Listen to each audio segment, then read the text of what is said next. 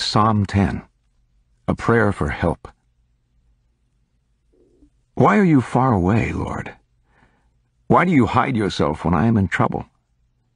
Proud and brutal people hunt down the poor, but let them get caught by their own evil plans.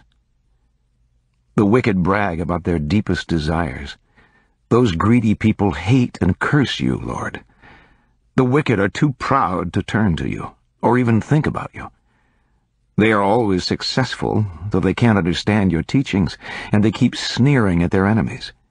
In their hearts they say, "Nothing can hurt us. We'll always be happy and free from trouble." They curse and tell lies, and all they talk about is how to be cruel or how to do wrong.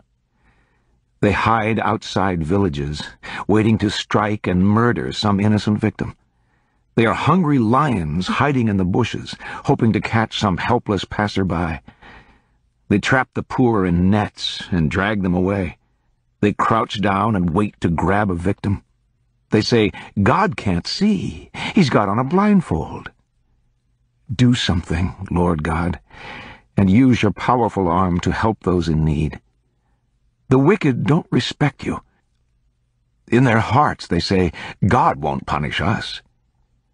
But you see the trouble and the distress, and you will do something. The poor can count on you, and so can orphans.